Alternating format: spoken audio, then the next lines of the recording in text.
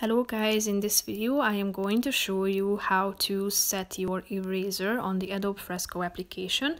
But first I just want to mention, don't forget to subscribe to my channel, because at 10,000 subscribers I am going to show you my whole YouTube revenue statistics and growth strategy, how to make money online. So let's jump into it. First of all, open the app on your phone, select a document from your home page or from the files section.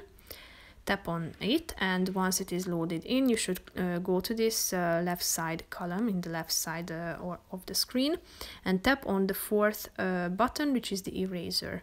Double tap on it, and then you will be able to choose from these erasers.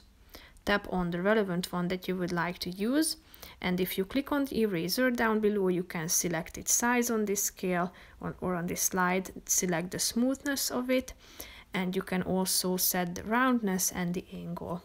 So here you can try this out, how it works. So just brush over the areas that you would like to erase and want to get rid of.